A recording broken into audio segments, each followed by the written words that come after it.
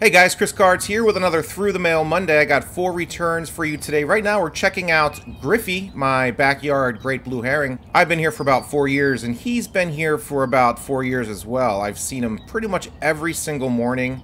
It's pretty awesome because he likes to hide along the shoreline, so something fun every morning is to see if I can spot him. He's super still, so of course he's hard to find, and there he is. I thought I would show him today since he was very easy to spot this morning and chilling out there. Every now and then I'll see him with a frog in his mouth.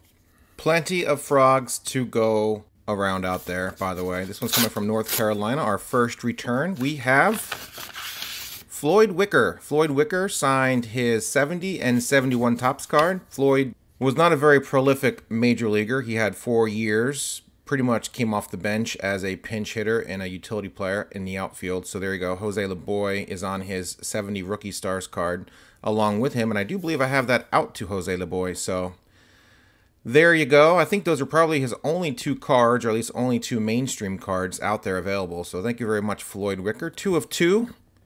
Thank you so much. His only home run came off a guy on the White Sox named Floyd Weaver. So how about that? From one Floyd to another Floyd. All right, gang. Return number 2 is coming from Indianapolis, Indiana. And this actually has a address label on the back. Got a little wet. Hopefully the cards are okay. But address label on the back from Dyer Miller. He played 7 or 8 years in the major leagues as a pitcher. Played for the Orioles, Angels, Blue Jays, and the Mets.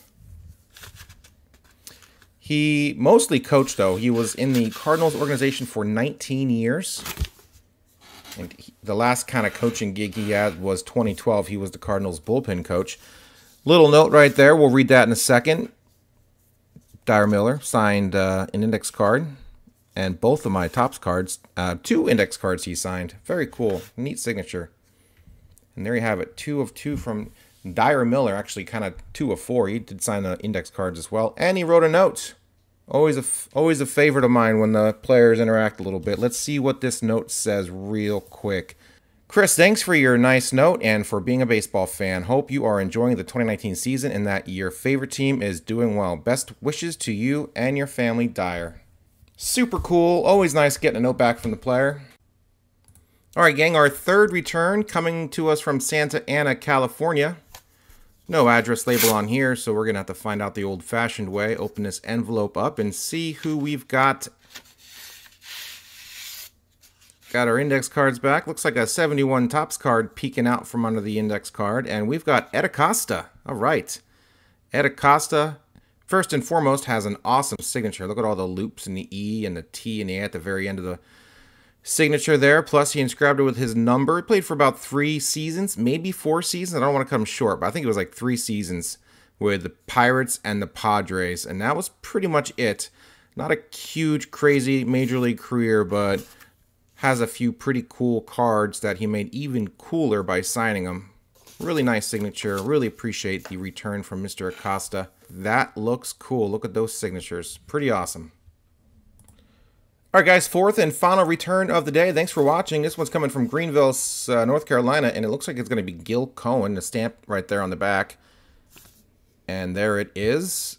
This will be my 1950 Bowman card. I'm getting up there. I've got 4 or 5 Bowman from 1950 signed. It's absolutely incredible that I'm getting some of these cards signed, but these guys are still around. Gil Cohen is 97 years young. Still signing, but there's a letter in here. Let me check that out. 97 in last year he turned 97, so there it is, 1950 Bowman card. Let me check this letter out real quick. Signed it nicely there. There's my letter to him, my index card with my request on it. There it is. The letter basically said he's not signing as much as he used to, so they apologize for the lengthy return, although I thought it was pretty quick. And I'm not going to share the address, although the address was on the very beginning of this video. I'm not sure if he's signing still. I've read on his Wikipedia page that he's stopped signing as of January 16th of 2020. So this is, his signature has just gotten worse and worse, although pretty nice looking here. But played 11 years in the Bigs, Washington Senators. He was a part of that inaugural Baltimore Orioles team back in 1954, one of 2 still living from that day. Thank you very much, Mr. Cohn and family. Thank you to the family for sending me the letter, which basically was an apology letter for having him take so long to sign, although they don't need to apologize for anything. Just happy to get one back signed. Very impressive at his age, but it sounds like he's got some health issues, obviously. At 97, we're all going to have health issues. Some of us are half that age and have health issues, so thank you, Mr. Cohn and family. That's it for Through the Mail Monday. You guys have a great week. I've got some more videos lined up for you today. I went to a Ducks basketball game on Friday. Went to one on Sunday. They won both games, and we're going down to California on Wednesday night, and we're going to the game against Cal on Thursday with my buddy. So got a full week planned. I'll be out of town for the entire week, basically, so I'm going to try to get another video or two up, but I'm not making any promises. You might not see me until next Through the Mail Monday, next Monday. I was yesterday at the Duck UCLA game when they made the Kobe announcement over the speakers there at the arena. I recorded that. It was super weird, super odd, terrible day for sports, basically. It's going to be one of those where were you when moments in sports history when you found out Kobe had been killed in the accident along with 8 other people. So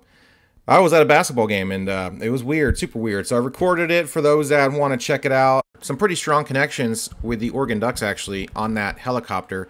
Sabrina Ionescu was, of course, who will be the #1 draft pick in the WNBA this season. She's the Ducks star senior. She was pretty good friends with Kobe, as well as the baseball coach, college coach on here, who passed with his wife and daughter. His son played for the Oregon Ducks in 2011 to, I think, 2013 or 2012 to 2013, something like that. He's now, his name's JJ. He's now scout. He's now a scout in the Red Sox organization, but and there's a photo with them wearing all their Duck gear. So kind of weird little parallels there with that in Oregon sports. So there's that. Like I said, terrible day, pretty crappy day, but life goes on, right, guys? Hope everyone has a great week. Enjoy the rest of January. It's coming to a close, and as it's coming to the close, we are getting closer to the start of the baseball season. We're even getting pretty close to the Daytona 500 again, just like that. So pretty excited for both those things. And that's it, guys. Thanks for watching. Have a good one. All right, guys, quick update. He's still out there. It's been 3 hours now. He's hunkered down a little bit as the wind and the rain have picked up a bit, but he's still chilling, waiting on his prey to just walk up to him and get eaten. I guess that's their strategy. Go Griffey.